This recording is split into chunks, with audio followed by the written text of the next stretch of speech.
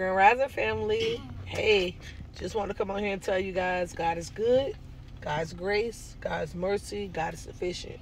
Listen, can't tell you how big and how much we've been waiting on some things to come through, and honest to God, God has did it. And that's like the faithfulness. I just want to come and really just brag on God for a minute. Like, yeah, like he be doing it, you know what I'm saying, behind the scenes and stuff that we don't know, but he be lighting it on fire, y'all. And I'm just telling y'all that just continue to trust God for what y'all need. And y'all know I come on here when I'm doing it and when I ain't the best. So this ain't no, oh, I'm bragging. This is me bragging on God. And I'm very happy that he has done what he said he was going to do for the Katie family. And I wanted to come on here and share the goodness with you guys and all your prayers, everything. Just pray without ceasing. Start really doing, you know, the unorthodox and the unordinary and all this other stuff that they say that we should do. Listen, God is faithful. God is who he says he is. God will continue to do what he said he's going to do. And I'm going to give y'all scripture real fast so that you'll know exactly what I'm talking about.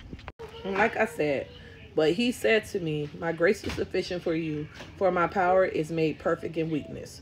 Therefore, I will boast all the more gladly about my weaknesses, so that Christ's power may rest on me. And here's a couple more scriptures. 1 Corinthians 1:9, God is faithful, who has called you into fellowship with his son, Jesus Christ our Lord.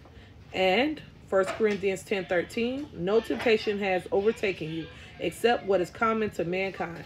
And God is faithful. He will not let you down. 1 John 1:9, if we confess our sins, he is faithful and just and will forgive us our sins and purify us. And then it goes on and on. As you can see, 2 Thessalonians as well. But this is what I was trying to tell you guys. God is faithful. The one who calls you is faithful, and he will do it. This person right here, trust and believe in God the whole entire time. And this led her to this smile right here. This is what I'm saying. At the end of the day, God is faithful. From this time to this time, this showed me a lot. When I hit 30, it was a lot. But I can honestly say between 27 to 30, those years, whoo, I'm telling you, this crew, love them. This one, love her. This is us clowning, having fun. But this man right here, this one that I'm about to show y'all, this was the answer to my prayers. This man, this sexy specimen right here, this one is the one that I can't live without. I'm so glad that he made me his wife, and ultimately that he chose me. And this is one of the things that I wanted to say, and I don't say it enough to him, but I feel that he knows, because we laugh and we clown and we love each other and we have fun. And this year, while celebrating our 12th year, I just want to give grace to God.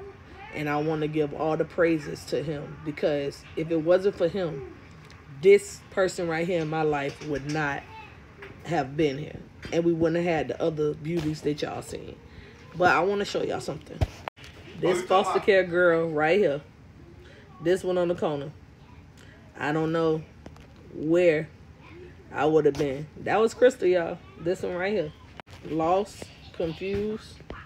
This person right here. Even here. This. Couldn't tell me nothing. This mistreatment that I went through. Foster care. That was me. But God. But God. Boy. This.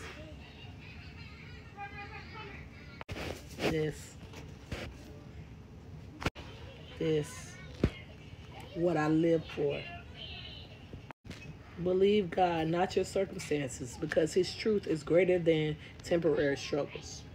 Y'all, living testimony. Is one more picture I want to show y'all. My bad, I got one other one, but this, I love this. Something that they would have, that we had. To experiences like this. And experiences like this. That prepared me for things like this. To this, where nobody celebrated you. Your sister came to your graduation and your grandfather. You know how that felt? To accomplish something that they said you couldn't finish? When I started my 10th grade year off with my 12th grade year off with only 10 credits.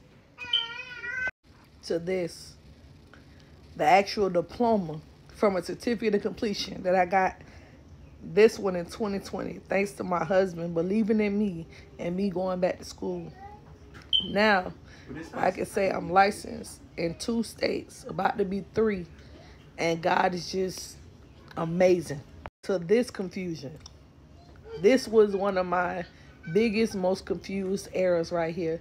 I don't know. I just feel like breaking in and telling y'all tonight is something that's on my heart.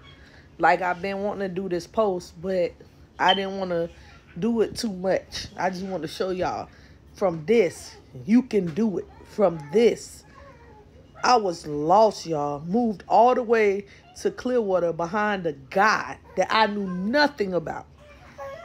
And just moved. Nobody taught me. Nothing was learned. I just did it on my own. This was me, y'all.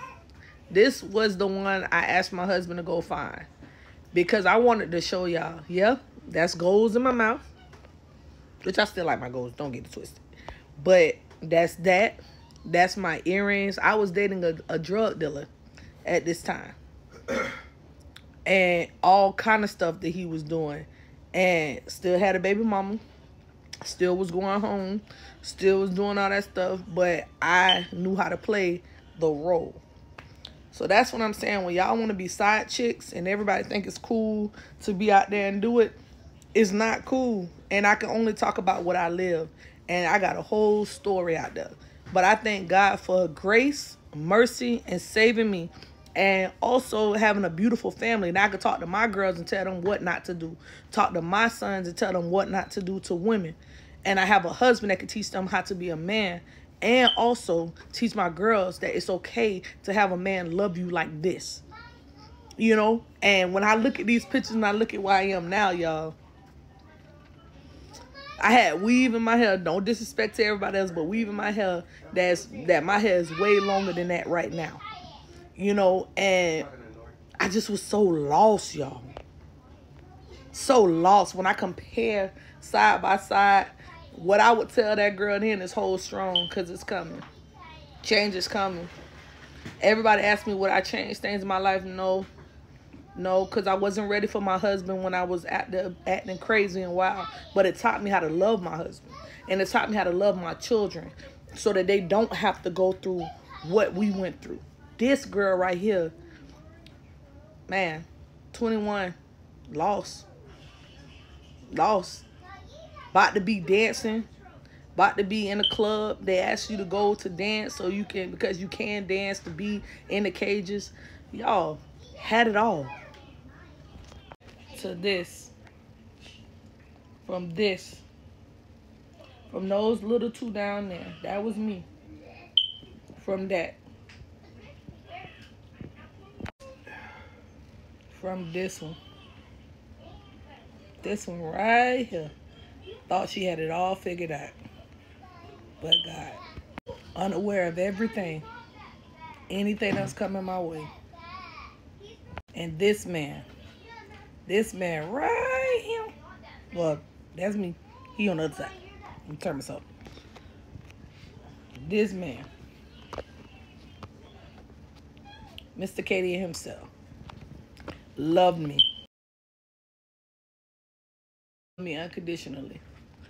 This is what my story entailed. And I'm happy to be Mrs. Katie for the rest of my life. I'm happy to be Mrs. Katie. And all this was about God's grace and God's mercy. And I'm happy to tell my story. 2025 is going to be a new me.